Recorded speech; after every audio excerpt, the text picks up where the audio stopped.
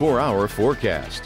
And temperatures are in the lower to middle 70s across Acadiana this evening, and we are looking at generally quiet conditions through the overnight period. Here's the latest high resolution rapid refresh model. Lower 70s by tomorrow morning. Mixture of sun and clouds out there on our Tuesday, with a few isolated showers and storms developing during the late afternoon and evening hours. Will hold rain chances in the 20 to 30% range.